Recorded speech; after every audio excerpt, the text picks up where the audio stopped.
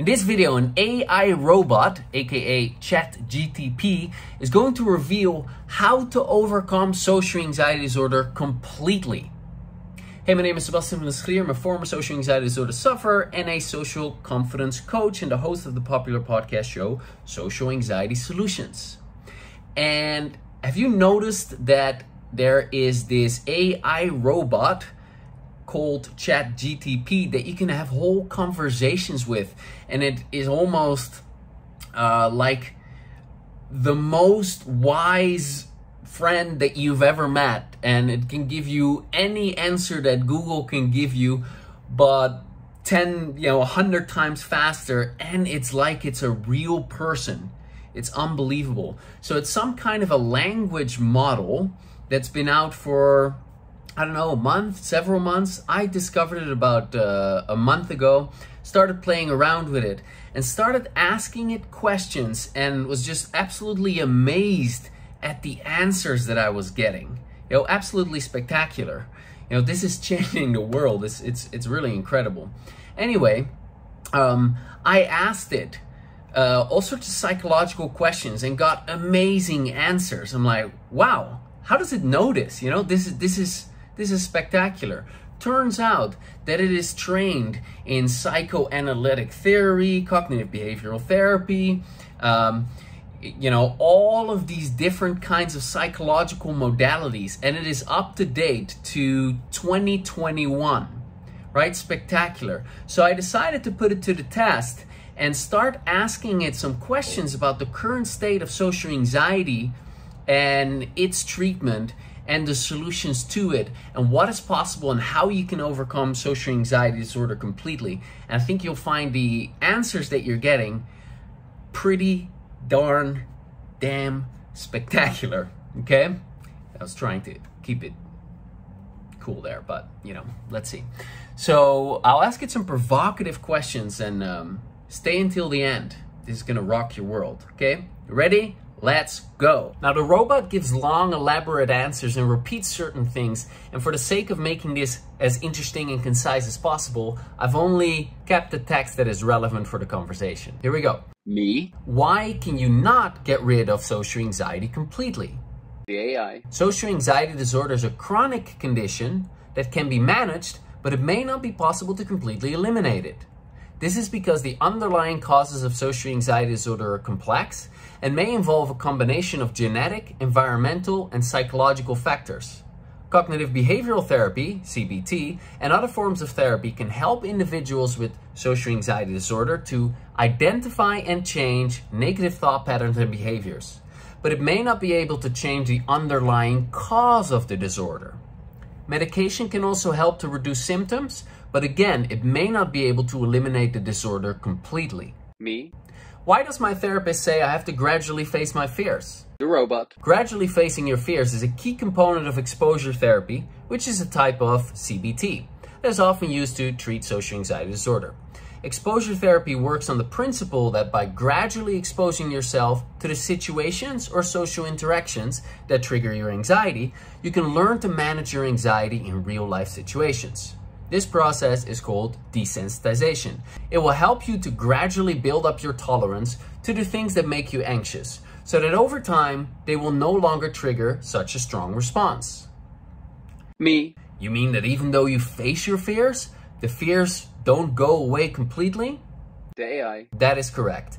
Even though exposure therapy or other forms of treatment can help to reduce the severity of your anxiety and improve your ability to manage it, the fear may not go away completely. Me. Why might someone with social anxiety disorder have trouble with exposure therapy? The AI.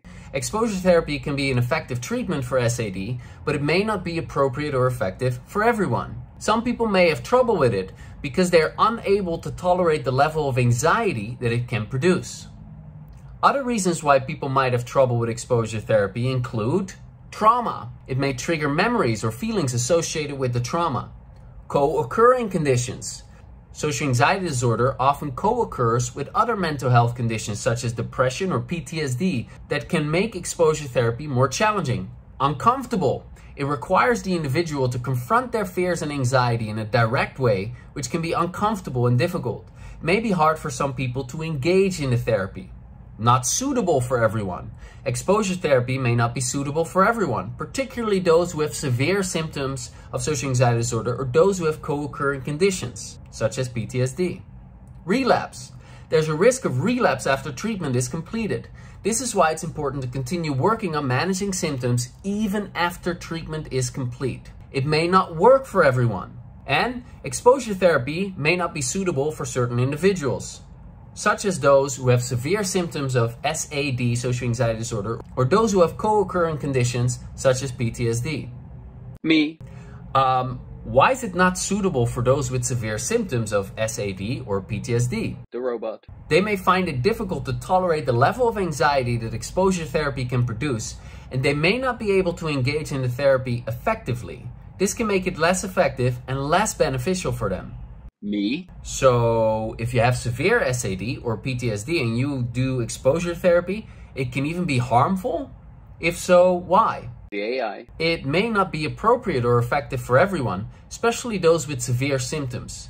In some cases, exposure therapy may be harmful for individuals with severe SAD or PTSD because it can lead to an increase in symptoms such as overwhelming anxiety and panic attacks. Exposure therapy may be too intense for them to handle, and it may cause more distress than improvement. For individuals with PTSD, exposure therapy may trigger traumatic memories, and it may lead to an increase in symptoms such as flashbacks, nightmares, and avoidance behaviors. Additionally, exposure therapy may not be the best fit for people with severe SAD or PTSD because it might not address the underlying emotional and psychological causes of their conditions. How amazing are these answers, right? I mean, I'll continue. Here we go. Me. Okay, so if exposure therapy doesn't get rid of the fear completely, do other CBT approaches make it go away completely? The AI. CBT is an effective treatment for social anxiety disorder, but it is not always possible for the fear to go away completely. However, CBT can help individuals to learn to manage their anxiety and reduce the severity of their symptoms. Me. Sounds like CBT is focused on managing symptoms rather than eliminating the root of the symptoms? The AI. Yes, that's correct. CBT is focused on helping individuals to manage their symptoms of social anxiety disorder rather than eliminating the underlying causes of the disorder. Social anxiety disorder is a chronic condition that is thought to be caused by a combination of genetics and life experiences, and changing those underlying causes may be difficult or impossible. Me. CBT sounds like a predominantly cognitive approach. But people with social anxiety know their thoughts don't make sense. Most of them know perfectly well that not every single person in the world is busy judging them, or that embarrassing themselves will lead to their life being over. They're not stupid. But it's the emotions connected to the thoughts that are the problem. It's emotionalized thoughts that are the problem, which are much harder to change with CBT, I meant, if it's even possible. Someone who has the thought, I'm not good enough, might change their thinking and come up with counterexamples. And they're coming up with all sorts of reasons for why they're indeed good enough. And then they feel some relief in the comfort of their own home. But as soon as they're around certain people or certain situations that trigger them, those negative emotions of insecurity, shame, self-doubt, and so on will get triggered again. Because just changing your thoughts might reduce those feelings a bit, they don't release them. The AI. It is true that for people with social anxiety disorder, it can be difficult to change the emotionalized thoughts that are at the root of their anxiety. The negative emotions connected to these thoughts can be intense and can be triggered by certain people or situations. Changing thoughts alone might bring some relief, but it doesn't necessarily release the negative emotions connected to them. That is why CBT for social anxiety disorder also includes exposure therapy. Me. Right, but for most people with intense social anxiety, exposure therapy is too scary or too overwhelming, or can even make their symptoms worse. So CBT's changing of thoughts doesn't release the emotions connected to the thoughts, and exposure is not an option either. On top of that, many of them judge themselves for being weak and inferior, that they cannot do these exposures that their therapists tell them is the only solution. The robot. You are correct that for some people with intense SAD, exposure therapy can be too overwhelming or even make their symptoms worse. Exposure therapy can be a challenging and difficult process for some individuals.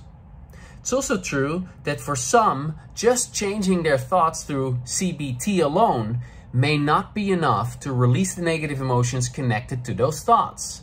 This can lead to feelings of frustration, disappointment, and self-judgment. Me. Sounds like CBT or exposure therapy is more for people with milder forms of social anxiety. The AI. Cognitive behavioral therapy and exposure therapy are effective treatment options for social anxiety disorder and are considered to be the most well-established and effective forms of treatment for SAD.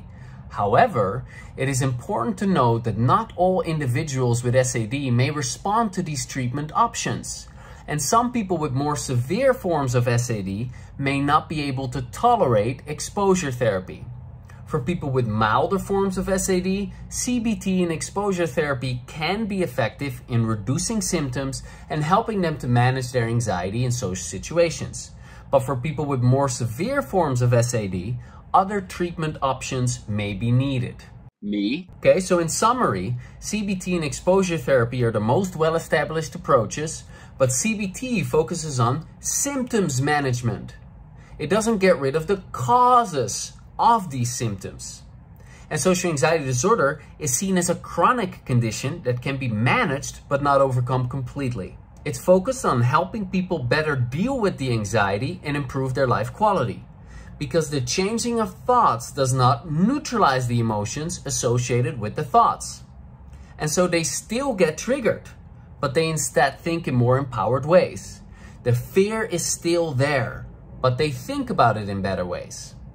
Now, to aid CBT in getting better results, what is recommended is exposure therapy. But that's too scary for a lot of people or gets them too anxious, which results in them not doing it and often judging themselves to be broken or weak or losers. Or if they force themselves to face their fears, if they have severe social anxiety, it may even worsen their symptoms. The reply: in summary, CBT and exposure therapy are the most well-established and effective forms of treatment.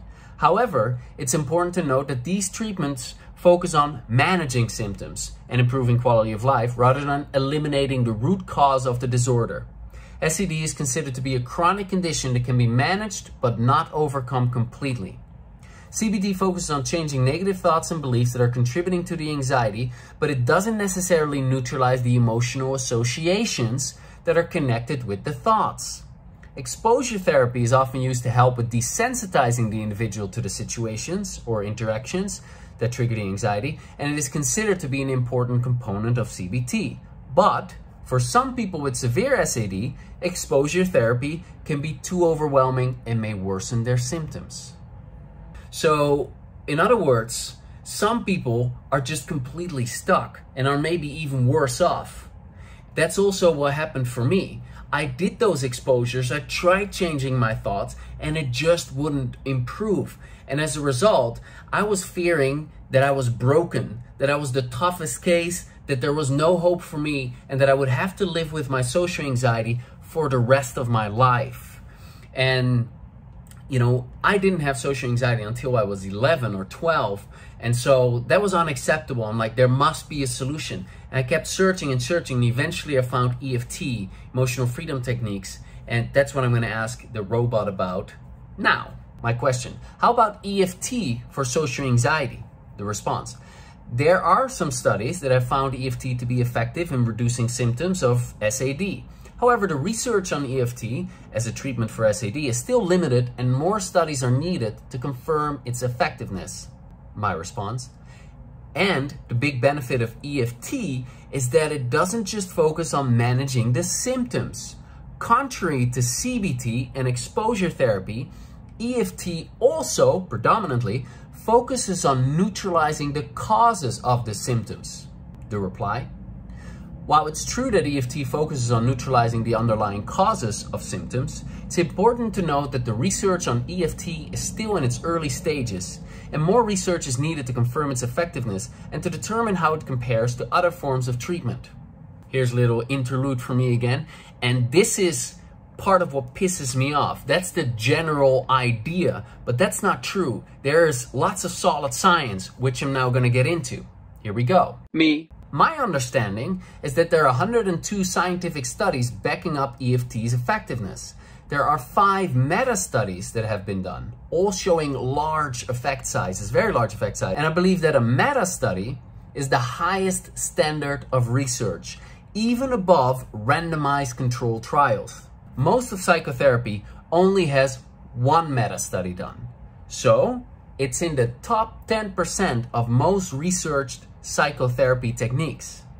There's a meta-study done for EFT on depression, a meta-study done for EFT for anxiety, and a meta-study done for EFT on PTSD, all showing very large effect sizes, proving that EFT is effective for them. So there is strong scientific support for the claim that EFT tapping works. This support comes from more than 100 peer-reviewed clinical studies. EFT has a number of systematic reviews, meta-analyses, and randomized controlled trials. A significant number of these have been published in reputable mainstream scientific journals. The strongest evidence for EFT tapping's effectiveness is for PTSD, depression, and anxiety. The robot. It is true that there's a growing body of research on the effectiveness of emotional freedom technique, including a number of meta-analyses that have been conducted. These studies have found that EFT can be effective in reducing symptoms of anxiety, depression, and PTSD, and that it can be as effective as other forms of treatment, such as CBT and medication. Meta-analyses are considered to be a high standard of research, as they provide a comprehensive overview of the current state of research on a particular topic. It is true that EFT tapping has a number of systematic reviews, meta-analyses, and randomized controlled trials, and a significant number have been published in reputable mainstream scientific journals. Strongest evidence for EFT tapping's effectiveness is for PTSD, depression, and anxiety. In other words, exactly what I said. I continue. Isn't it the case that there's a significant lack of therapists specialized in dealing with social anxiety? And isn't that because the results are disappointing? And isn't it a real struggle to help someone overcome social anxiety with CBT and exposure therapy? Bit provocative, but here we go. The AI. It is true that there is a shortage of mental health professionals who specialize in treating social anxiety disorder. That can make it difficult for people with SED to find a therapist who is experienced in treating this condition. However, it's not necessarily because the results are disappointing, but rather it's a complex condition that requires a specialized skill set, and not all therapists have the experience and expertise to treat it. It's important to note that these treatments focus on managing symptoms and improving quality of life, rather than eliminating the root cause of the disorder. SED is considered to be a chronic condition that can be managed but not overcome completely. All right, little interlude, and that is what I completely disagree with. That's part of why I'm putting out this video, and I'm so excited to have this conversation with this robot. I've been wanting to have this conversation for the longest time, so this is exciting. Anyway, let's continue. Now we're on to solutions. I go, someone might have a traumatic memory of where he was ridiculed in front of the class. Here, the meaning he might have made was, people are out to get me. According to Dr. Robert Scare, one of the world's leading trauma researchers, traumatic memory does not get fully processed and is stored in procedural active memory. The memory of trauma is added to the amygdala's library of threatening experiences. The amygdala is a part of your brain, the alarm system of your brain. Okay, just FYI. I continue. And it is stored here in that library of the amygdala. And your amygdala uses these traumatic memories to compare them with present-day life experiences. When the amygdala perceives a current-day social situation as similar to a traumatic one, so in other words, when it perceives a threat through the learned beliefs, it rings the alarm bell, aka it fires off the fight, flight, freeze response. This sets off a cascade of responses like heart racing, pupils dilating, focusing on the worst case scenario, and so on. All of the known symptoms that are labeled as anxiety. One of the key things you do during EFT treatment is to uncover the traumatic memories that cause or contribute to the social anxiety problem. Now, there certainly isn't always an obvious specific trauma that kickstarts social anxiety. Often it is relational trauma too. And in most cases, it's a combination. But if there's a specific trauma related to a particular social fear, and there nearly always is, EFT neutralizes the emotions connected to this memory, often in less than an hour. And it uncovers the meaning that was made at that time, which formed the belief, and neutralizes its associated emotions. With the trauma fully processed, your amygdala no longer has to warn you away from it because the emotional pain is no longer there and the associated meaning is dissolved. This can lead to actually completely getting rid of fear and anxiety in a specific social situation, rather than just managing the anxiety by thinking about it better. Hence, EFT is a very viable option to neutralize social anxiety. The reply: you are correct that traumatic memories can play a significant role in the development of social anxiety disorder. According to Dr. Robert Scare, a traumatic memory is not fully processed and is stored in procedural active memory, which can lead to the amygdala perceiving current-day social situations as similar to a traumatic one and activating the fight, flight, or freeze response, resulting in symptoms of anxiety. Emotional freedom technique is a type of energy psychology that aims to neutralize the emotional impact of traumatic memories and beliefs that contribute to social anxiety disorder. By tapping on specific points in the body while focusing on a traumatic memory or belief, EFT aims to release the emotional charge connected to the memory, which can lead to reducing or eliminating the associated anxiety. EFT can be a viable option for neutralizing social anxiety, and it's essential to work with a qualified EFT practitioner who has experience in treating SAD. Me. So let me get this straight. 1. Social anxiety is the result of an activation of the fight, flight, freeze response. 2. This response gets activated as a result of the amygdala perceiving threat, for example, the threat of rejection.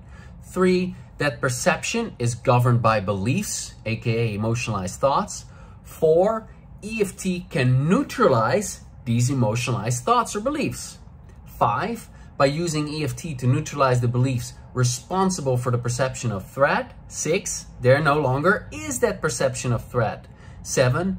No perception of threat equals no fight, flight, freeze activation equals no social anxiety. The reply: that is a summary of how EFT can be used to help with social anxiety disorder. 1. Social anxiety is a result of the fight, flight, freeze response getting activated in response to perceived social threat. 2. The amygdala, a part of the brain that is responsible for detecting threats, perceives the social threat based on learned beliefs and past experiences. 3. These beliefs, also known as emotionalized thoughts, can be deeply ingrained and are often formed from past traumatic experiences. 4. EFT aims to neutralize the emotional impact of these traumatic memories and beliefs that contribute to social anxiety disorder by tapping on specific points in the body while focusing on a traumatic memory or belief. 5. By neutralizing the emotional charge connected to these memories, EFT aims to reduce or eliminate the associated anxiety. 6. With the emotional pain neutralized, the associated belief is dissolved. The amygdala no longer perceives the social situation as a threat. 7. With no perception of threat, the fight, flight, freeze response is not activated, resulting in a reduction or elimination of social anxiety symptoms. All right, I hope this message inspires you to get rid of your social anxiety once and for all. And I just want to say, just because tapping can do that doesn't mean you're going to get rid of your social anxiety just like that. It's still a challenging issue, but it is such a world of difference when you actually have a technique with which you can neutralize the negative emotions, the excessive negative emotions that is, and you can process emotionalized thoughts and beliefs that cause the perception of threat. Meaning you actually have the tools to systematically chip away at the layers of social anxiety so that it begins to shrink and shrink and shrink and shrink. And you get triggered less frequently. The anxiety stays around for less long. And it becomes less and less and less intense, because your natural state, even if you've had social anxiety for your whole life, you're not born socially anxious. Little babies do not have social anxiety. So even if you've had it for a long time, your natural state is one of ease, where you're comfortable, where you enjoy connecting with others. And whether you're an introvert or an extrovert, it doesn't matter. And how long you've been suffering doesn't matter. You can make progress. You can get better. And it's amazing what can happen when you start applying EFT. Now, I am all for an update of social anxiety treatment worldwide, where we merge the best of traditional psychology with energy psychology. And energy psychology is an umbrella term. It can be seen as an umbrella, and one of the spokes in the umbrella is EFT, but there are other amazing techniques. I just don't talk much about them because there's not as much scientific evidence for it as there is for EFT.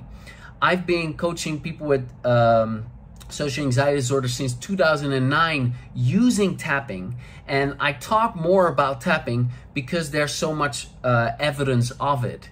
It is such an exciting thing when you actually have a technique that is so simple as just this. I know it looks silly, but I used it to overcome my own social anxiety, and I've managed to help lots of others do the same. You can see video testimonials on my YouTube channel. I hope this really inspires you.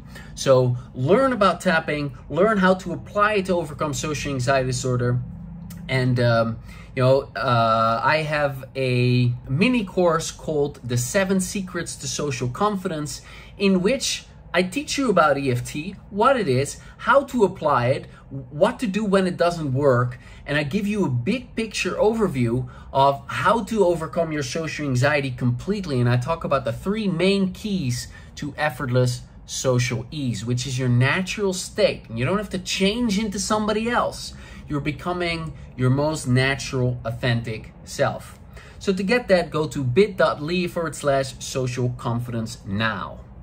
All right. Hope this inspires you. Please share this video far and wide, okay? It's time to open up this conversation.